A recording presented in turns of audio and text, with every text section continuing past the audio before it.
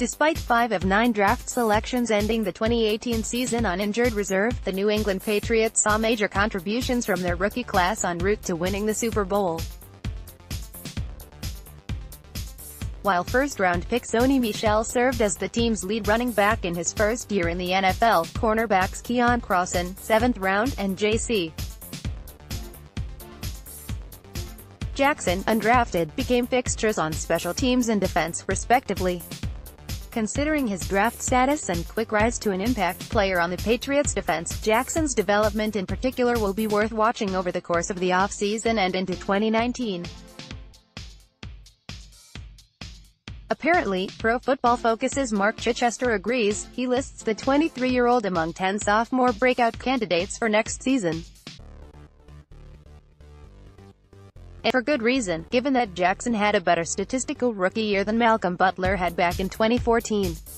Appearing in 16 games and playing 44.1% of New England's defensive snaps, the Maryland product proved to be a steal as an undrafted free agent. Despite his lack of experience, Jackson was physical and competitive as a press-man corner and allowed just 28 completions on 63 pass targets. With fellow starting cornerback Jason McCourty headed towards unrestricted free agency, he might see an even bigger role next year as the potential number 2 cornerback alongside All-Pro Stephon Gilmore. Jackson is not the only Patriot on PFF's aforementioned list, though. Linebacker Ja'Whaun Bentley is also viewed as a potential breakout candidate. A 5th-round draft selection, Bentley saw plenty of action in his first year in New England, before a torn bicep forced the club to place him on injured reserve in late September. The Purdue product appeared in 3 regular season games with 2 starts, playing 63.3% of the team's defensive snaps. Bentley had an impact right away, primarily serving as an off-the-ball middle linebacker. The rookie registered 14 tackles and 2 quarterback disruptions.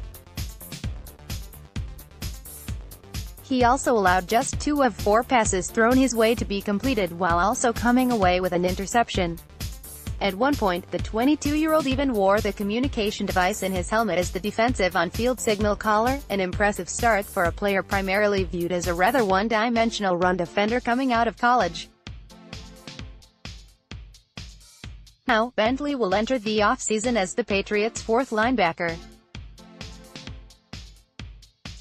With Donta Hightower and Kyle Van Noy the undisputed 1-2 punch at the position, and Landon Roberts coming off the best season of his career, it will be interesting to see how New England opts to use the sophomore in 2019.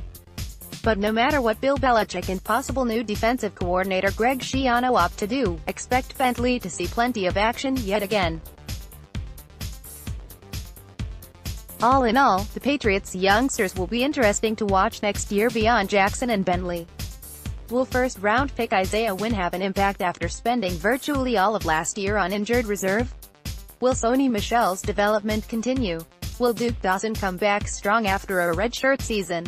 How will players like linebacker Christian Sam, tight end Ryan Izzo, and wide receiver Braxton Berrios perform? And will Danny Etling challenge Brian Hoyer for the backup quarterback role? There are a lot of questions surrounding New England's 2018 rookie class, but the group certainly has plenty of upside, proven and projected.